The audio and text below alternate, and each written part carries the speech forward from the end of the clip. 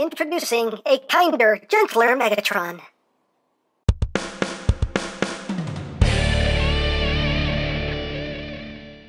Hey! What's up, my peoples? EmGo here, the freaking geek himself, and today we will be reviewing the Mastermind Creations TYRANTRON. So here we are, and there he is. And first and foremost, as always, we'll take a quick look at the packaging. So at the front here, we have TYRANTRON, and we have TYRANTRONUS. Yes, you get both. TYRANTRON, TYRANTRONUS, leader, gladiator, and a dang good dancer. On the side of the box, you have TYRANTRON, TYRANTRONUS, TYRANTRON, on the top, TYRANTRON, on the bottom, TYRANTRON, good morning. Please don't eat anything in this box. That could be very bad for you. On the back of the box, we have your obligatory product shots. You can shoot, you can fly, you can stand when it's back to you. You can do a thing, you can do that, you can hold things, and that's basically it for the packaging. Also included is the collector's card with a nice image there of TYRANTRON, and on the back you have his tech specs if that interests you. Hooray for cards. So moving right along here, we have TYRANTRON, which is Mastermind's take on IDW Megatron, the Megatron from the comics. And this is very nice. I like this. I like this very, very, very, very, very, very much. Very. It's a very cool figure. So here he is in his jet mode, and I do quite like the jet mode. I think it's very nicely done, and just looks quite cool in my opinion. And you can see the whole nose cone section here done in red and black and gray. And it is a jet with tank treads, because, you know, why not? Why not? It's a jet with tank treads, but the tank treads are very nicely done in a nice gunmetal gray. And you can see all that nice silver throughout the figure. And you got some black, you got some red. And going down the back here. On the underside, you can kind of see how everything's going to work out there. But yeah, very nicely done jet mode in my opinion. So you have that. And for comparison, here he is with Mastermind's take on Whirl. As you can see how these two scale with one another. Like that. And here he is with the Last Night Voyager Megatron. Just so you can kind of get a sense here of how he scales with a mainline Megs. So there you have that. Now, as you saw on the packaging, he can be either Megatron or Megatronus, and right now he has all of the Megatron parts on him. This is the Megatron configuration, but you can totally swap all this out to make him Megatronus. So to do that, you just got to do a lot of part swapping. So you want to take this whole front nose cone section here, just pop that off. You can see just a peg that goes right in there, and you pop that off, put that off to the side. This little gun right here, you pull this off. Just pegs in, so you pop that off. You raise up these panels right here. They just plug in right there. And you take these wing sections, they tab in right in here. So you just raise that up, and then you pull these off. So just untab and pull off the wings, like that. And then you come to the underside here, and you remove the chest piece, put that off to the side, and then you take his Megatron head and you pop that off. So there you go. So there he is, all stripped down. And now we will put on the Megatronus parts. So we bring in the new chest piece, and it's just 4 posts, 4 ports. Just plug that on. We'll take the new head here. We'll show everything off in a little more detail in a bit. We'll just plug that on. Make sure the head is facing the top of the alt mode here. And then we take these new pieces, and these will plug on right here, like so, and make sure they tab in to the top of the forearms there.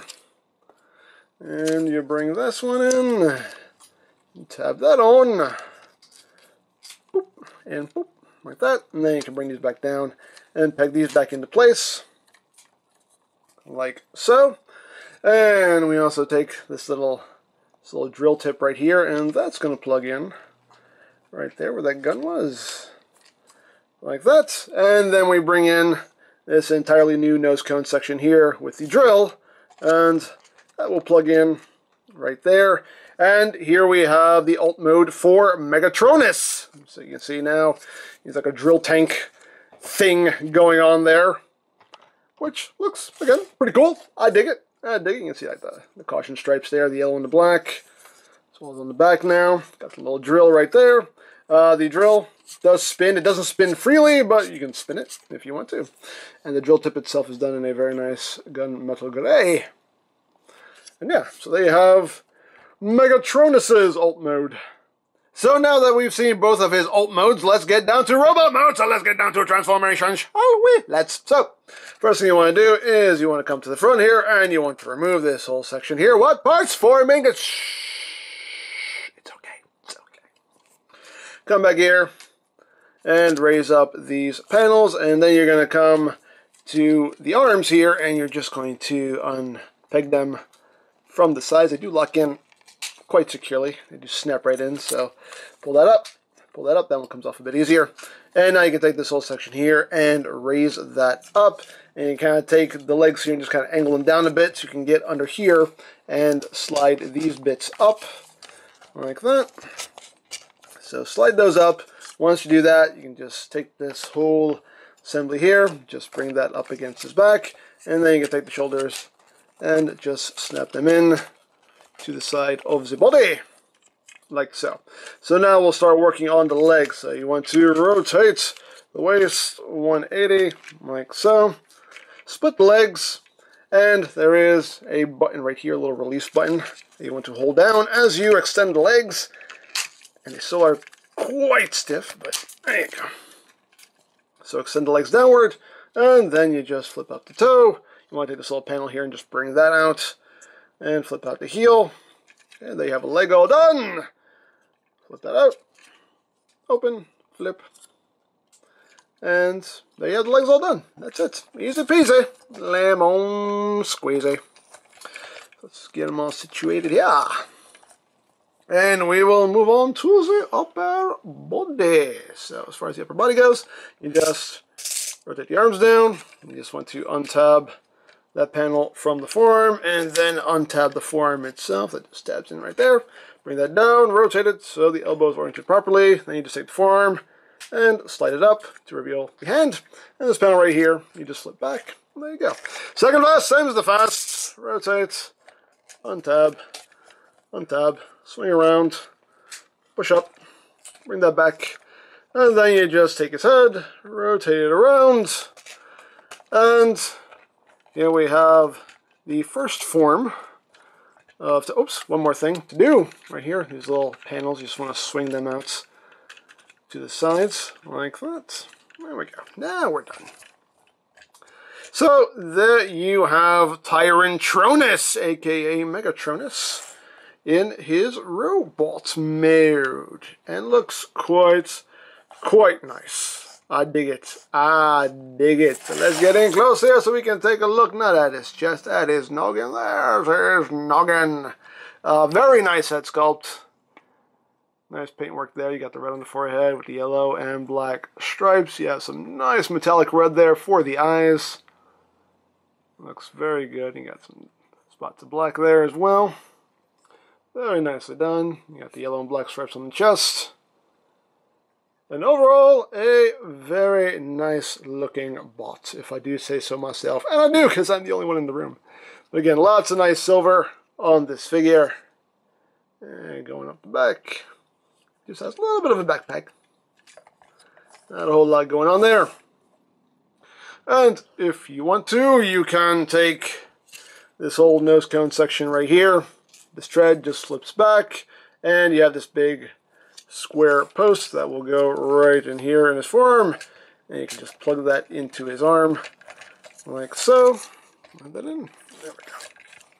You can just plug that into his arm, and you can have a giant drill weapon if you want, or if you don't like that, you can remove the drill tip and plug in a proper cannon barrel right there, and there you go. So you got that look going on if you wish. So there you have TYRANTRONUS's robot mode, or Megatronus's robot mode. So now let's go full Megs here. So to do that, I'm just going to remove this, put that off to the side, and remove the shoulder pieces. Remove the shoulder piece, pop off his chest, rip off his head, boop, just on a ball joint, just pops right out. Remove a little drill tip here, which can be a bit hard to get off. There we go. And now he's there, all bare and headless. So, pop on his chest. We'll take the wings, plug those back onto his shoulders, and the wings just get folded to the back like that. And just pop the other one on, fold that to the back. Take the little gun here, and that just plugs right back in, right there. And we take the head, pop that on, and now he's back to full-on Megatron mode. And this is really why you're buying this toy, because you want comic book Megs, and that is definitely comic book Megs, and that looks awesome. Awesome, awesome, awesome. They did a fantastic job with this figure, in my opinion, anyway. So again, let's get in close. Not on the chest, even though there is some nice detail on his chest. Again, very comic accurate. But let's take a look at that noggin. And again, a very, very nicely done, very comic accurate head sculpt there. Very cool. Nice metallic red there for the eyes. Yeah, very cool. Very well done. Got a new chest piece there, which again, nice and comic accurate. Would have been nice if they had actually filled in this detail in black. But still, looks good. But yeah, we have the new pieces on. You see the wings just fold back there. Not a whole lot new. We've seen everything else on this. It's just those parts that you're swapping out. And you can give him the jet nose cone here. This can become his cannon. You just slip the tread back, and that connects the same way onto the forearm, like so. So he has that cannon going on if you wish. If you want to have this cannon on him, you totally can. It's up to you. You do have a level of customization here. As always, your toy, display it however you wish. So do what you want. If you want, hey, plug them both on. Why not? There you go. He has the port on both forearms, so there you go. You can have two cannons. Why not? Dare I say why not? He's the Megs. He can have two cannons if he wants to. Hey, who's going to tell him no? I'm not going to tell him no. Are you going to tell him no? I'm not. Oh, anyway, so there you go. Now, articulation-wise, the head is on a ball joint, so you can get some wiggly, waggly, wiggly, waggly. Again, have him looking up. The base of the neck is on a hinge there, so that can move a bit as well. You can't really look down that far, but you can look up a good bit. Of course, you have full 360 rotation as well. Arms. Can do a full 360 on a nice ratchet. Inward and outward movements. You do have rotation out to the bicep. You do have a double jointed elbow, so it gives him over 90 degrees of bends there. He does have wrist rotation. The hands can open and close. The index finger is a separate piece right there, and the other three fingers are just molded together. And he also has a hinge right here at the wrist that allows his hand to pivot downward. And that's for holding a sword, and we'll show that off in a little bit. He does have waist rotation, which is quite snug. You do have these little hip skirt pieces, which can move out of the way to accommodate the leg movement. Legs can move. Move these out of the way. Legs can move forward, that far, back, that far, outward, that far. You do have rotation out to the thigh. He does have a double jointed knee. So you have a nice range of bends there. And the feet are on a ball joint. They can move up. If you move this bit of the tread out of the way, can move down a little bit, and you do get some tiltage there as well. So he's pretty poseable. So let's get him situated here, because we got some other accessories here to show off. His waist joint, on mine anyway, is like super tight. Let me just get him all situated here.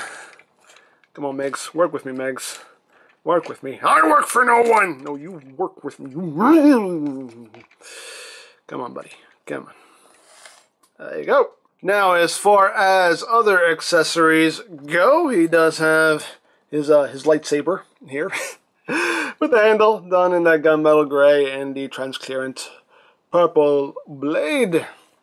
So, you can have him holding that if you want to, and he does hold that nice and secure, and that's where that hinge there in the wrist comes in handy, because you can have him kind of pointing the sword. You know, it doesn't move that much, but so you can get kind of a bit of a sword pointing pose going on there, if you wish. And he does also include his Energon mace right here. You can see the ball, the spiky ball, is done in a nice transparent purple plastic. These spikes are nice and bendy, which is good, so they won't actually hurt you. You can see the chain is just all chromed out in purple. So it's nice and shiny, shiny, and the handle just done in that gunmetal gray.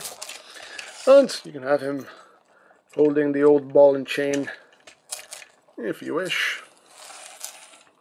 And there you go. And the last thing you get is an alternate head for their Tarn. And you have the removable mask, and that's creepier than the face they gave him on the original toy. That's just you can see nice metallic red there for the eye, and the mask just plugs right on. So if you want to, you can just pop this on Tarn's noggin and give him a new face if you want to. I'll just pull off the mask here just so you can see the two faces here side by side. There you go. So you have the option there. And the one cool thing is that the mask that comes with the replacement head actually does have a little magnet on it. So if you want to, you can take this and just stick it onto Megatron's chest here, like you did in the comic. So you can have that going on if you wish. So that's pretty cool. This mask you can put on this head if you want to. There is actually enough friction here. It doesn't actually plug in the original. It actually pegs in right there. But there is actually enough friction here. If you get it lined up just right and push it on, there's enough friction to actually keep that mask on. So if you just want to use that mask, you can. It's not hard to pop it off. But like I said, there's enough friction to at least hold it on. It's not going to fall off if you look at it funny. But, yeah. Hey, you got options. You got options there. So there you go. So there you have all that. And now for comparison. Here he is with Mastermind's take on Whirl. So you can see how they look together. Here he is with Mastermind's Cyclonus. You can see how they scale with one another. Here he is with Tarn. So you can see how they scale with one another. They're basically the same heights. There you got that. Here he is with the Last Night Voyage of Megatron. Again, just for a mainline comparison there. Just so you can get a sense of his size. Here he is with Leader Class Magnus. So you can see how he scales with a mainline Leader Class toy. There you got that. And here he is with his co-captain, Rodimus. So you can see how they look together. I think the scale here is a bit off because I think Rodimus is supposed to be a bit more shorter than this. I think in the comics, I think in the comics, Rodimus comes up to like his like around here. Seems like, I don't know, I could be wrong, but I think either Megatron's supposed to be taller or he's supposed to be shorter. Either way, I think the scale's a little bit off there, but still they look good together. The two co-captains. And in case anybody wants to know, here he is with OpX, Generation Toys, IDW, Optimus Prime. So, as you can see, they scale with one another. So there you go. Now, one more thing to talk about is actually the articulation on this arm with the cannon on it. Now, one thing that is a bit of a bummer is that if you go to bend his arm, you can see things kind of start to collide here. So if you want to bend his arm, most of the time you will just pop the cannon off. So it's kind of a case of you have to bend his arm and then get this plugged back in to have everything sit the way it's supposed to. Otherwise, as you can see here, things just collide with one another, and sometimes you can kind of just pop that cannon off. So that doesn't work as smoothly as it should with the cannon on, but you can work around it. But it is what it is. But overall, though, I think he is a very cool figure. I love the look of him. Transformation is, it's straight to the point and it works, which makes me very happy. And overall, just a good, solid figure. And right after I'm done shooting this video, I'm going to slap an Autobot symbol on his chest because he needs it. For those of you who aren't reading the comics, what's wrong with you? First of all, read the comics. They're amazing. But in the comics, for those of you who don't know, Megatron is an Autobot now. He switched sides. Yes, he's a good guy now and working hand in hand with Rodimus and the crew of the Lost Light. And yeah. You know, as much as I enjoy the cartoons, as much as I enjoy the movies, if you want some really, really, really, really good storytelling in the Transformers universe, read the comics, because that is where it's at, man. The comics they just go anywhere they want to go, and the characters are always interesting, and like I said, just overall just amazing storytelling, and you know, they just go to places that you wouldn't think of even going to, like making Megatron an Autobot, actually making Megatron switch sides. You wouldn't think that would happen in any other form of media, but in the comic books, they made it happen, and you know what? It's worked, and it's very engaging. So if you haven't read the comics, for the love of God, read the comics. They are so good. But anyway, if you would like a TYRANTRON or any of Mastermind Creations' other offerings, you can always check out BigBadToyStore.com for availability. There will be a link in the description down below, so check that out. You can also check out my third-party Transformers playlist for any reviews you may have missed, also linked in the description down below, so check that out as well.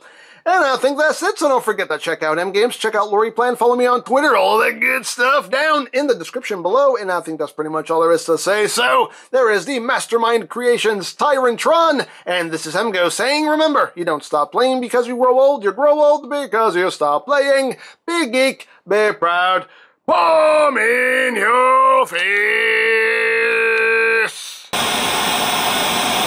Look, Megatron, this is my ship, and we will do things my way. No, this is our ship, remember? We are co-captains. And I say we should have a burrito cook on call 24 hours a day, 7 days a week. That's impossible. When will he rest? Who can rest when burritos are on the line? Okay, look, you are just being unreasonable now. You are being unreasonable and silly. Didn't you want to put a slip and slide in your quarters? This is my ship! Our ship! Our ship! Co-captains! Co-captains!